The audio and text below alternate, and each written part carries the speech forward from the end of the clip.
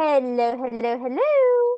Welcome to day two of life lessons on Chill Time with Kelly. I'm your host, Kelly, and today's theme is do it for you, not for anyone else. And what I mean by this is one of the lessons I have learned a while ago that really has shaped me to who I am today is as long as you do what you love and you're doing it for you and not to please anyone else, there's nothing wrong with it because you enjoy it. No one else has an opinion on it but you.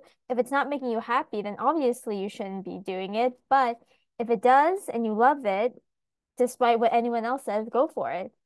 And I have learned that in intense ways. And one of the ways that I have learned it is what I'm currently doing. So I am a research scientist. I talk a lot about it in my Instagram, which is in the description box. Follow me on Instagram if you want to see more in depth of my life in that field. I'm not going to talk about it too much here because it does get kind of graphic. But when I first started it, my family was not too happy about that because they're just like, that is insane. You don't even like touching certain things. How did you get involved in that? Well, I wear gloves all the time at work, so it's not touching my skin. Nothing is touching my skin directly because that's not allowed. It's just gloves. And once I'm touching something, it's the gloves that are touching it, not my hand physically. So that's the difference. And you're also wearing protection all the time.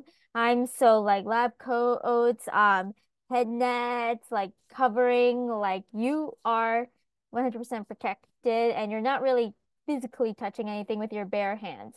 Like I said, it's dangerous if you do that. So that's the difference. And it makes me really, really happy because I get to help others in what I do. And I research cancer. And cancer is pretty aggressive, depending on the form and how severe it is.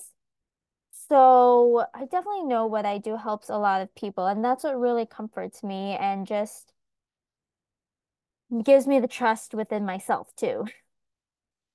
And I think that's also super, super important that if there is anybody who says, oh, you shouldn't do this or you shouldn't do that because of your past, or you don't even like doing this and that. Well, honestly, block those opinions out.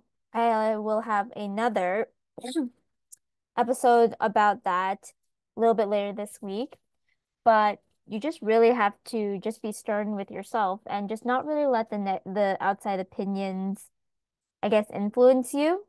And I think that's the best way I can say that without it sounding harsh, because I feel like with me, if I ask for other people's advice when it comes to making my own life decisions, I'm going to be getting so many back opinions that I am not going to be able to think straight and get to the point of what I want. Because, yes, someone can say that they know you really, really well, but they don't know you unless they are you. Like they don't fully know you unless they are you. And you are really the only person who knows yourself the best. Obviously, that's just my opinion. Take it with a grain of salt, but that's what I personally have noticed because I've noticed that in the past when I have asked people for outside opinions of because I remember this one time I asked my friend, "Oh, I'm looking at this car or to like buy. What do you think about it?" And she's just like, "Oh, it's so ugly. Hey, why don't you get this one?" But I didn't like their suggestion. And I was just like, "But I don't like it. It's not my style or taste." And then she was just like, "Well, what about this? Or what about that?" All the cars I got sent, it's just does not look right, right? And it's not my taste. And I still really went back to that car that I was looking at. And that's what I mean. Like everyone has different tastes, everyone has different opinions about things. Things, yes, you are not going to be fine. It will be hard to find someone exactly like you because you are unique and you are the only you that is out there. And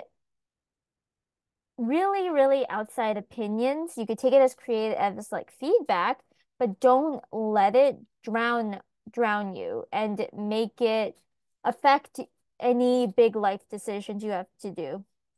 And that's why that's why I personally say do it for you, not for anyone else. Because if I did that and a lot of people's influence my current job decision, I would regret it because I love my current job. Same with my car. I'm in love with my car. I really love what I do. And all this from my own opinions, not anyone else's. So, with that being said, that is going to be the end of this episode of Chill Time with Kelly.